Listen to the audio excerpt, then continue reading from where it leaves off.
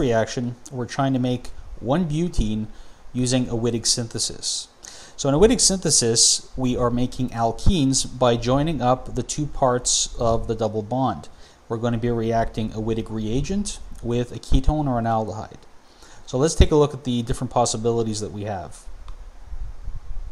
So we can choose to put the aldehyde, in this case, on the right, and the triphenylphosphine component, which is the Wittig reagent, on the left. So all we've done here is we are working backwards, breaking this double bond, and realizing that we need to put a C double bond O on the right side and a triphenylphosphine on the left.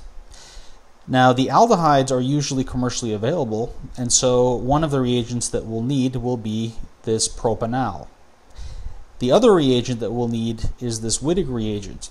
Now, normally we can't purchase the Wittig reagent, so we have to make it, and we do so always in the same way. We start with an alkyl halide and treat it first with triphenylphosphine, followed by N-butyl lithium. And you'll notice that the way that we make the Wittig reagent is pretty straightforward, at least if we're not looking at the mechanism. We are just going backwards, replacing the double bond P-phi-3 with an H and a Br. So in any Wittig synthesis, you can always work backwards like this. One of the components will be an aldehyde or a ketone, and the other component will be an alkyl halide. Okay, so is there another way that we can use a Wittig synthesis to make 1-butene?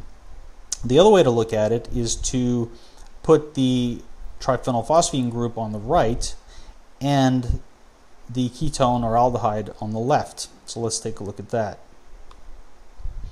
Okay, so in this way, now we have formaldehyde, which will be the carbonyl component, and on the right hand side we'll now have the triphenylphosphine group. And again, working backwards, this Wittig reagent, okay, which is actually an ylide, will be made from 1-bromopropane. Again, using the same reagents, first triphenylphosphine followed by N-butyl lithium. So there are actually 4 different compounds that we could use to make 1-butene using a Wittig synthesis. One of them will be 1-propane, another one will be formaldehyde,